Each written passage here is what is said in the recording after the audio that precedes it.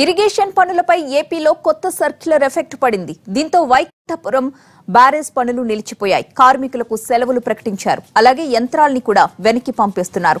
April 1కి ముందు నాటి టెండర్ వర్క్లపై ప్రభుత్వం పునః సమీక్షిస్తోంది. 2169 కోట్ల అంచనాలతో వైకుంఠపురం బ్యారేజ్ పనులు ప్రారంభించింది. నవయుగ సంస్థ ఫిబ్రవరి 13న పనులను వాటి ముఖ్యమంత్రి చంద్రబాబు శంకుస్థాపన చేశారు. 10 టీఎంసీల సామర్థ్యంతో రాజధాని నీటి అవసరాల కోసం దీన్ని నిర్మిస్తున్నారు. అయితే ట్రైలర్ మేడ్ టెండర్ల వ్యవహారానికి స్వస్తి చెబుతామని ప్రకటించిన జగన్ ఇవాళ మరోసారి ఇరిగేషన్ పై సమీక్ష జరుపుతున్నారు. అటు సర్కార్ నిర్ణయం తెలిసే వరకు పనులు పక్కన పెట్టింది నిర్మాణ సంస్థ.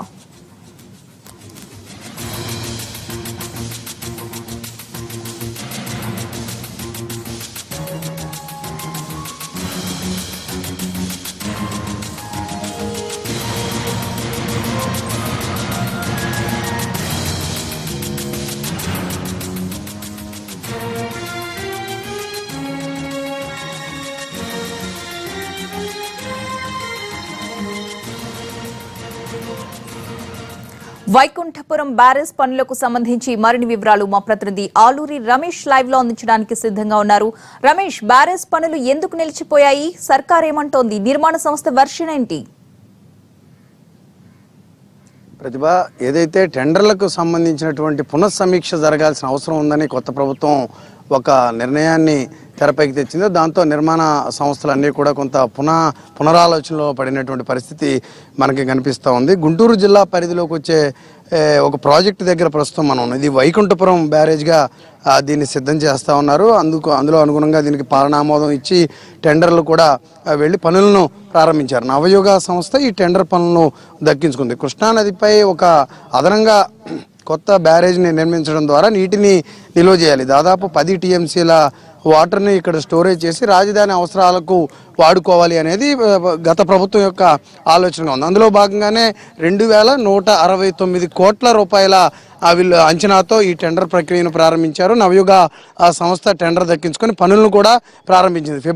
ఈ ఏడాది ఫిబ్రవరి 13వ తేదీన అప్పటి ముఖ్యమంత్రి చంద్రబాబు చేతుల మీదుగా ఇక్కడ శంకుస్థాపన పనులు మొదలయ్యాయి. అనంతరం నిర్మాణ సంస్థ ఇక్కడ సాయిల్ టెస్టు, ప్లేట్ టెస్టు చేస్తూ ఆ పనుల్లో కొంత దాదాపు 200 నుంచి 300 మంది కార్మికులు ఇక్కడ నిత్యం పనిచేస్తూ ఉన్నారు. కానీ ఎన్నికల సీజన్ నేపథ్యంలో పనులు కొంత మందగించాయి. అనంతరం పరిస్థితి చూసుకున్నట్లయితే కొత్త సర్కారు ఒక వినూత్నమైనటువంటి ఆలోచన చేసింది. ఏప్రిల్ 1కి ముందు పాలన ఆమోదం పొంది పని మొదలు పెట్టినటువంటి అన్ని టెండర్లను కూడా రద్దు చేయాలనేది కొత్త సర్కారు యొక్క ఆలోచనగా ఉంది. దీనిలో భాగంగా ఇప్పటికే సర్క్యులర్ కూడా విడుదల చేశారు. దీంతో పాటు 25% లోపు అంచనా వ్యయంలో 25% లోపు ఖర్చు పెట్టినటువంటి పనుల విషయంలో కూడా ఒక సమీక్ష జరపాల్సినటువంటి అవసరం ఉంది. చెల్లింపుల విషయంలో కొంత హోల్డ్ చేయండి అనేటటువంటి ఆదేశాలు కూడా ప్రభుత్వ పెద్దల నుంచి వచ్చిన నేపథ్యంలో ఇరిగేషన్ అదేవిధంగా క్యాపిటల్కి సంబంధించినటువంటి పనులు చేపట్టినటువంటి నిర్మాణ సంస్థలకు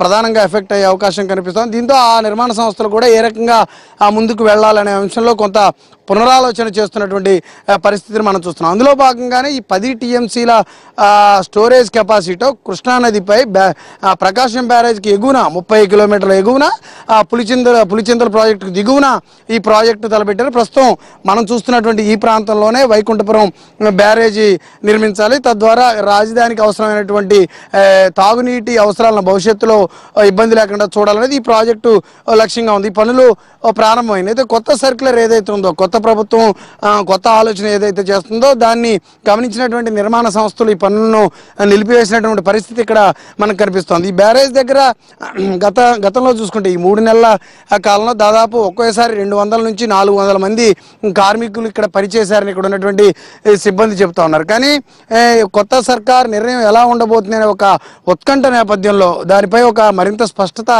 రావాల్సి ఉన్నటువంటి ప్రస్తుత పరిస్థితుల్లో ఇక్కడ పనులన్నీ కూడా నిలుపుదల చేశారు. సాయిల్ టెస్ట్ అనంతరం ఇక్కడ ఉన్న కార్మికులంతా కూడా సెలవులు ఇచ్చారు. వాళ్ళంతా ఇళ్లకు వెళ్ళిపోయినటువంటి పరిస్థితి. మరోవైపు యంత్రాలన్నీ కూడా ఒడ్డుకు తీసుకొచ్చారు. ఇవన్నీ కూడా కేవలం అక్కడ ఆ యంత్రాలకు పనిచేసే సిబ్బంది మాత్రమే ఇక్కడ ఉన్నారు. మిగిలిన ఉద్యోగులు కానీ అధికారులు కానీ ఆ సంస్థకు చెందినటువంటి ఇతర ఉద్యోగులందరినీ కూడా ఇక్కడ నుంచి పంపించేటువంటి పరిస్థితి పరిస్థితి కనిపిస్తుంది. ఈరోజు ఒక రివ్యూ జరగబోతుంది ఇరిగేషన్పై. ఈరోజు రాష్ట్ర ప్రభుత్వం మరొక రివ్యూ చేయబోతుంది అనేది మనకు సమాచారం అందుతోంది. దీనిలో ఎటువంటి నిర్ణయం తీసుకుంటారనేది అటు అధికార వర్గాలతో పాటు నిర్మాణ సంస్థలు కూడా వేచి చూస్తూ ఉన్నాయి. దానిలో వచ్చేటటువంటి నిర్ణయాలకు ఆధారంగా కొత్తగా వచ్చేటటువంటి ఆలోచనలు ఏమున్నాయో తెలుసుకున్న తర్వాత మాత్రమే ఇక్కడ పనులను తిరిగి ప్రారంభించాలనే యాజమాన్యాల నిర్ణయం నేపథ్యంలో ఇక్కడ పనులన్నీ కూడా నిలిపివేసినటువంటి పరిస్థితి. మొత్తం యంత్రాలన్నీ కూడా తీసుకొచ్చి గట్టు మీద పెట్టారు. ఉన్న కొద్దిమంది సిబ్బంది కూడా వాళ్ళు ప్రస్తుతం ఇక్కడ యంత్రాల దగ్గర కాపలాగా ఉన్నారు తప్ప ఇక్కడ ఎటువంటి పనులు జరగనటువంటి పరిస్థితి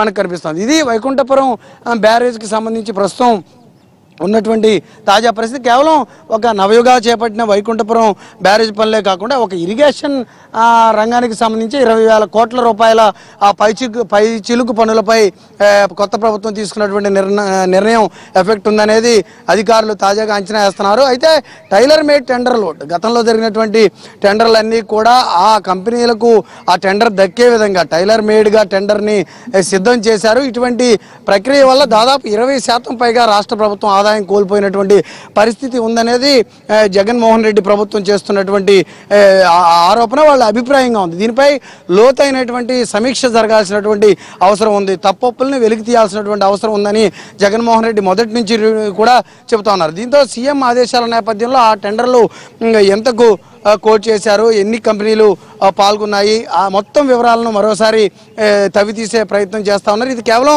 ఒక వైకుంఠపురం బ్యారేజ్కి సంబంధించి నవయుగా చేపట్టినటువంటి పనులే కాకుండా రాష్ట్రంలో ఇరిగేషన్ శాఖ అదేవిధంగా క్యాపిటల్కి సంబంధించి జరుగుతున్నటువంటి భారీ పనులు అన్నిటిపై కూడా ఈ రకమైనటువంటి సమీక్ష జరుగుతోంది. కొత్త ప్రభుత్వం దీనిపై ఒక క్లారిటీ ఇచ్చే వరకు కూడా ఈ పనుల విషయంలో ముందుకు వెళ్ళడం మంచిది కాదు అనే ఆలోచనలో నిర్మాణ సంస్థలు ఉన్న నేపథ్యంలో ప్రస్తుతం యంత్రాలన్నీ కూడా ఒడ్డుకు చేరాయి. కార్మికులంతా కూడా ఇక్కడ తమ పనులను నిలిపేసి ఇక్కడ ఉన్నటువంటి పరిస్థితి మనకి కనిపిస్తోంది. ప్రతిభ, అయితే రమేష్, ఒకసారి మనం బ్యారేజ్ నిర్మాణ పనులు ఎంత వరకు వచ్చాయని మాట్లాడుకుంటే అక్కడ సిచ్యువేషన్ చూస్తే ఎలా అనిపిస్తోంది మీకు? అలాగే కార్మికులకు మళ్ళీ పనులు తిరిగి ప్రారంభించే వరకు కూడా సెలవులు ఇచ్చారని చెప్తున్నారు. మరి వారికి వేతనాల సంగతి ఏంటి?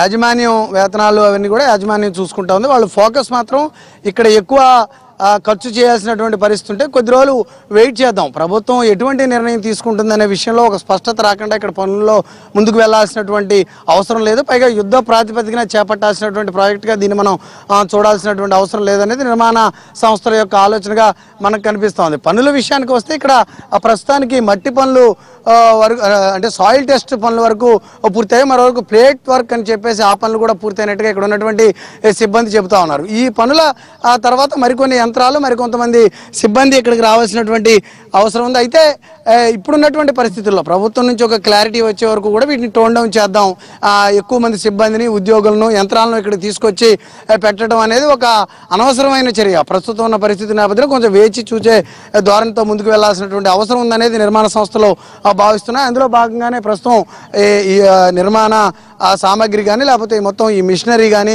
ఈ టిప్పర్లు కానీ ఇవన్నీ కూడా ఒడ్డుకొచ్చేసి ఉన్నటువంటి పరిస్థితి. దీనిపై కొద్ది రోజుల్లో ఒక క్లారిటీ వస్తుందనే ఒక ఆలోచన మాత్రం నిర్మాణ సంస్థల్లో యాజమాన్యంలో కనిపిస్తోంది. దానికి అనుగుణంగా వాళ్ళ పనులపై ముందుకు వెళ్లే అవకాశం ఉంది. ఇప్పటికే పనులు ప్రారంభించినటువంటి టెండర్లన్నీ కూడా రద్దు చేయాలనే విషయంలో కొంత క్లారిటీ కనిపిస్తోంది. ప్రతిభ.